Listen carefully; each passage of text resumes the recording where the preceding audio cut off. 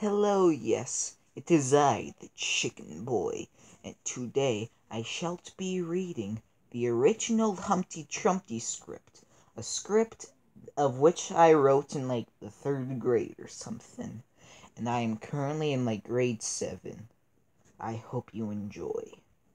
There was once an egg called Humpty Trumpty.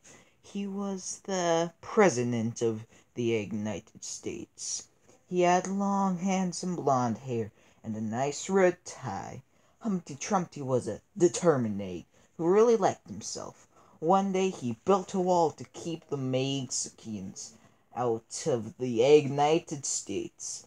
He was tired of doing all the planning, so he rested on the wall. But oh no, he fell. Or was he pushed? Who would do such a thing? I bet Hillary did it. She lost the egg election. Hillary was angry at Humpty Trumpty because he was being racist to the Mexicans. Also, she did not want the wall built. Sadly, all the city's voters and all the city's men could not put Trumpty together again. Then Humpty Trumpty got sent to the frying pan.